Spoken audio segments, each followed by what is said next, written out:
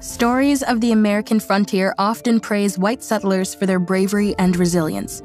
But there are stories of other pioneers whose struggles were never documented and are rarely told, such as that of Chinese woman Polly Bemis, who made the West her home.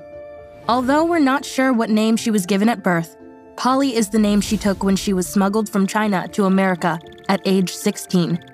There, Polly was bought as a concubine by a Chinese man and taken to a remote town in Idaho. At the time, many Americans were angered by an influx of Chinese laborers who worked for less pay.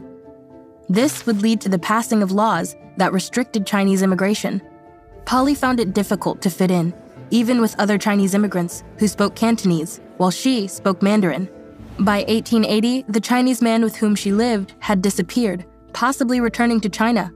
And Polly grew closer with Charlie Bemis, a local businessman who had treated her with respect and invited her to manage his boarding house. In 1894, the couple married and moved to a farm on the Salmon River. But because Polly had not obtained a new certificate of residence, which was required for all Chinese immigrants, she was taken to court. Thankfully, she won her appeal and was allowed to stay in her new home, though she, as a Chinese immigrant, would never be granted U.S. citizenship. When Charlie died in 1922, Polly was forced to strike out on her own.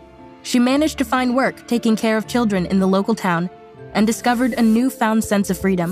In 1923, she traveled to nearby Grangeville. It was the first time she had ever experienced modern American city life. The local newspapers even ran a feature on her. She described it as the best experience of her life. In her final years, Polly moved back to the Bemis farm, where she lived happily until her death in 1933. Her story gives us an insight into what life was like for immigrants in America at a time of great change. How can you channel your individuality to overcome the odds in the face of adversity?